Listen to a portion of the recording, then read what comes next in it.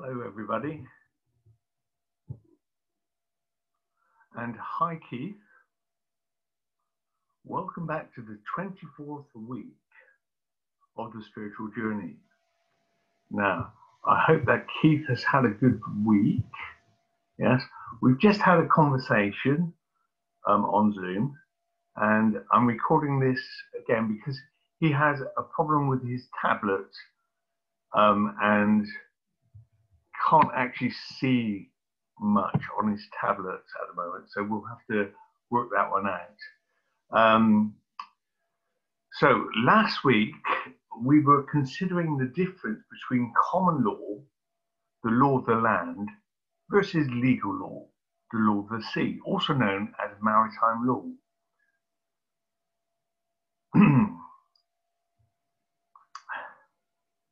Okay. We looked also at the three meanings of the film, The Wizard of Oz. That was last week. I suggested to Keith a book in PDF form to download and read. Yes, and so if people could do that, I would like you to read up to page 33. Now that is a number on this journey I have said is connected to the comprehension of Jacob's ladder and the 33 vertebrae. Yes. Now the download, the book that you may wish to read is on the PDF and in the Facebook group. Yes, the spiritual journey. It's called Straw Man's Story, a free download. If you take the meaning of the book and common law to be true, you will see that we are not the title that was created through our birth certificate. That is fictitious. We are real flesh and blood men and women, not legal fictions in any way, part of the nations of the legal law. In fact, legal law is just made for cargo. Yes, it's made for trading between corporations and corporation rules. Now, this is made clear in the Bible when considering the nations, the UN, and legal law. If we look at Psalm 2.4, it says, the one enthroned in heaven laughs, the Lord scoffs them. Yes, in that it's talking about the nations. It becomes clear, well, the nations have a law for themselves. So it becomes clear that a fictitious person, a title, is unnatural, and from this we can comprehend better the story of Gulliver. He was a giant, yes, as he was in his real self. Whilst all the Lilliputians or Lilliputians had titles, king, mayor, pope, priest, tinker, tailor, etc., Mr., Mrs., Miss, Doctor, Patient. They are all fictitious titles or real titles in legal law. Now, only the real you is any of importance to you, the one you were born with, the natural you. To become that title is to become that fiction, to believe that you are that title. Yes? The difference is to be able to see this and to do something about it by growing the real you in you, instead of feeding your title, your ego, or ideology, the idol of self. Now, there is a story. A young man or someone looking for their real self went up to a wise man and said, "Excuse me, it is said that there are two tigers in oneself, a good one and a bad one. How can one know which will be the strongest in you?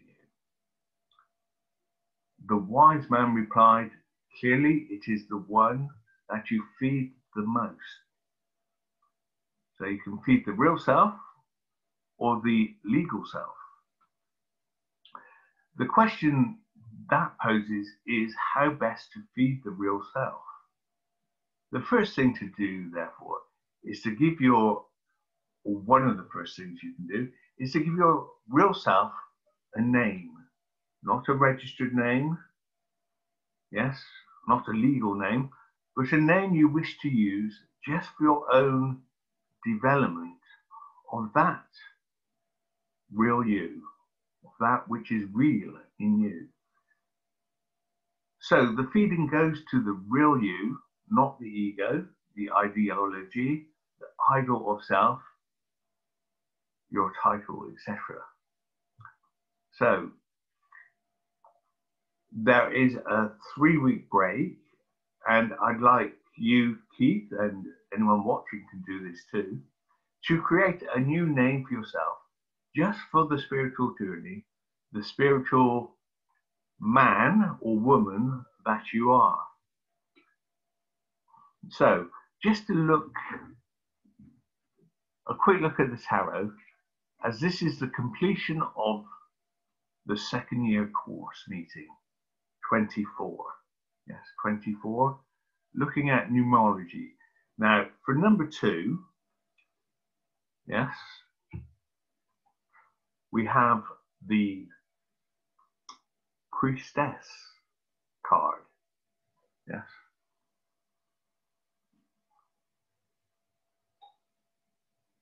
And it's the feminine principle, card number 2. For esoteric knowledge and the feminine principle. Whereas the 4 here in 24 is the light and direction, the masculine principle. These are in balance. Yes, so now you've got 24, 2 and 4, they're in balance, the masculine and the feminine principle, which we see, we can also add the 2 and the 4 in numerology to make 6, which comes to the promise of life card. Yes, so you have the masculine and feminine principle in oneself,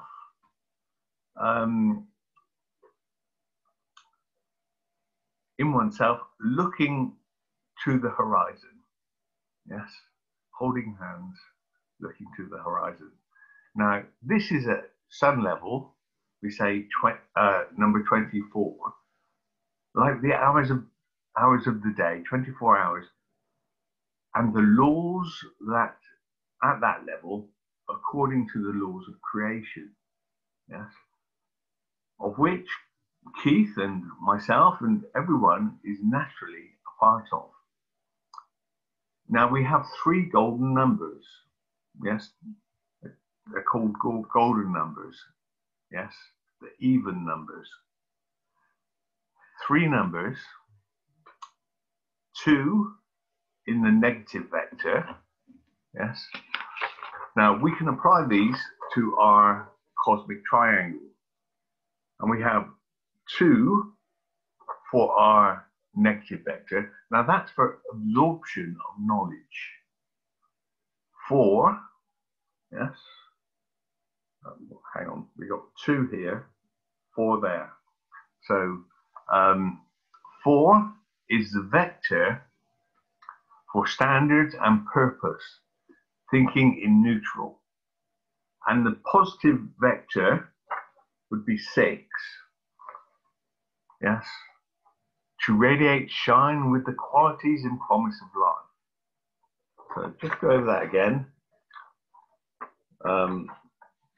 2 is the vector of absorption, 4 for standards and purpose, 6 to radiate those qualities. And that brings us those are all things that surround the real self. The real self is in the middle, and we can put the number 8 to that in the sequence 2, 4, 6, 8. Yes? Now, that's what's missing from our sequence. Now, number 8 is the symbol for the eternal you and the justice card of path choosing. Yes, you can choose your path. Now, the homework for Keith is to go back to the war memorial, to stand in the middle and close his eyes. Then just sense with his aura, with his electrical and magnetic life, to find how the place feels to him. Yes, does it feel calm? Does it feel serene?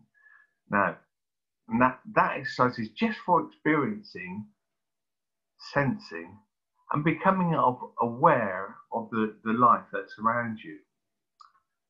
There are some video links for further research on the PDF, which is posted on the Universal Comprehension Academy School website.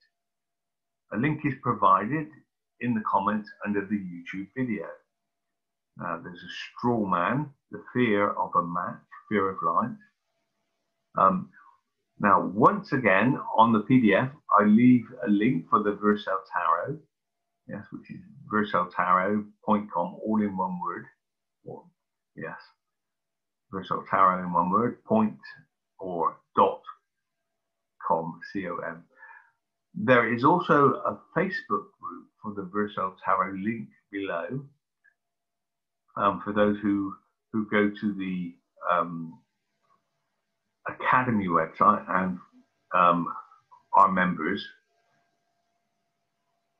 Now, for anyone who wishes to join us on the live Zoom meetings, contact me through either my website, Universal Comprehension Academy, or LinkedIn. Addresses provided in the comments under the YouTube video, or simply leave a comment in the YouTube comment section.